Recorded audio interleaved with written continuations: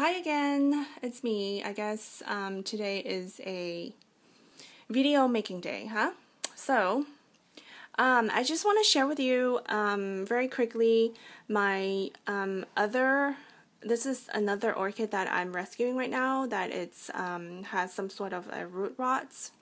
And next to it, it's a keiki from my Dendrobium cangianum.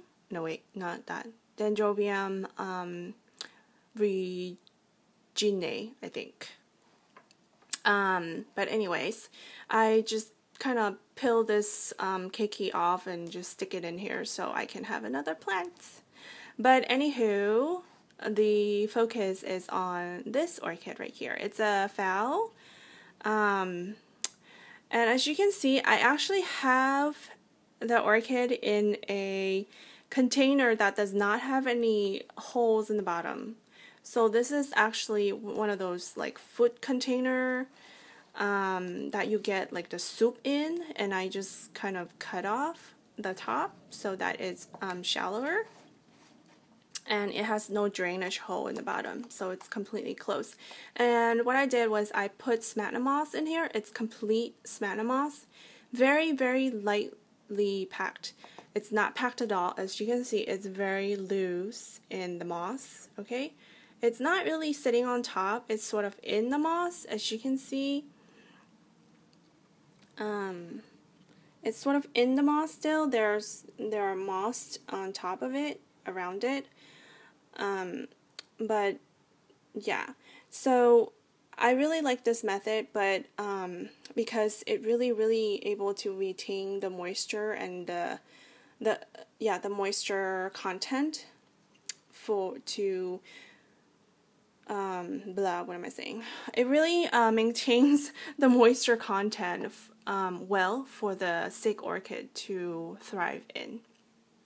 But I think one thing to watch out for is because this container has no drainage hole and it's sphagnum moss. Sphagnum moss is notorious for holding on to water. So I only water this orchid when it's almost dry, not completely bone dry, almost dry. And then I pour a little bit of fertilized water, like really lightly fertilized water. I pour it in there and I kind of swirl it around so that like I tilt the whole thing to swirl around so all the moss has a chance to absorb the water. And then when I think all of them has absorbed all the water, and then I would just take this whole thing to the sink and pour out all the excess. And then I guess I don't water this. I only water it like maybe once a month or once every 3 weeks, and it's doing well. As you can see, it put out lots of new roots. This leaf and this leaf is actually new. When I first put this orchid in here, it only had 5 leaves. 1, 2, 3, 4, 5. As you can see, these are the ones that are really droopy looking, you know, and the really erect leaf, these two, they are healthy leaves that are new. They came out after I put the orchid in here. So this method is working well. The orchid's liking it. I have the orchid in a very sunny window. So yeah, if you are going to do what I do, just be very careful not to have water sit in here. If you're gonna water this, you can mist it. I'm just lazy. I don't like to mist because water gets everywhere.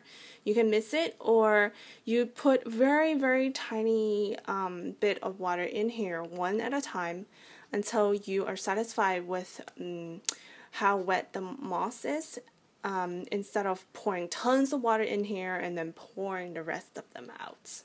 Yeah, so this is another way to rescue sick orchid, I guess. And there, as you can see, there are like more root growth right here. See? So yeah, I don't think I did a video on this sick orchid ever.